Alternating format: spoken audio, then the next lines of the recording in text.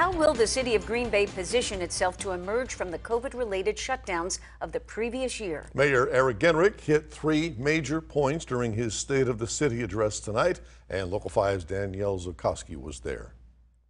Jobs, justice, and joy. That was the theme of Mayor Eric Genrich's 2021 State of the City speech that he delivered to attendees at the Green Bay Botanical Gardens and on Facebook Live, where he noted the city is continuing to grow with new development. Our community is strong economically and continues to grow stronger each day. The mayor also mentioned that diversity and inclusion, as well as environmental justice, are important parts of his administration, especially after the last year. This desire to inject justice into our politics is what has always inspired my public service. The mayor eventually touched on elections and the controversy surrounding the fall 2020 election. Warped and dishonest portrayals of the fall 2020 election continue to live on in conspiratorial corners of our politics, but I continue to be immensely proud of the work our city and community did during this time.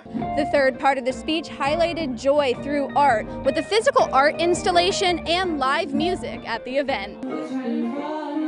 This might seem like something a city government shouldn't be focused on creating, but I don't share that sentiment. The speech also paid honor to the indigenous people that have always lived on this land, after the chairman of the United Nations performed a land acknowledgement educating the public about the land they live on before introducing the mayor. The opportunity we get to help educate the community at large about the history of, not just the United States, but the history of the peoples that were here before the formulation of the United States. The mayor also praised the police department for their handling of the shooting at the Oneida Nation Casino complex and all the tense situations that came out of the last year. It shows that that the city cares, that the mayor cares, and really supports our employees.